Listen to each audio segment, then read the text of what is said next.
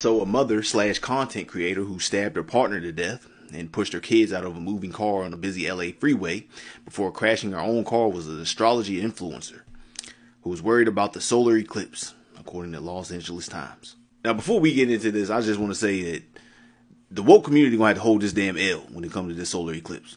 Cause y'all got hella people sending me messages on here and on damn Instagram talking about, SF, what do you think about the solar eclipse? I think this shit is over with, bro. This shit about to break the fucking half. Some people about to croak. I think it's over for. I think we gonna die. I'm talking about endless messages. So many messages, I just stopped reading shit. People sending me, I was like, yeah, I feel you.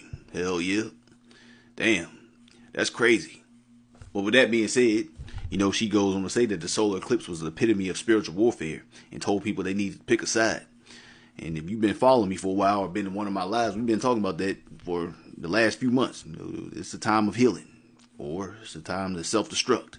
You don't really need to pick a side. You go and pick a side regardless. If you do it purposely or not. So to each their own. There's a lot of different beliefs out there nowadays. But if you stab your damn baby daddy or your husband, man, whatever you want to call him, and then try to off your kids too, I think it's safe to say you picked the wrong damn side.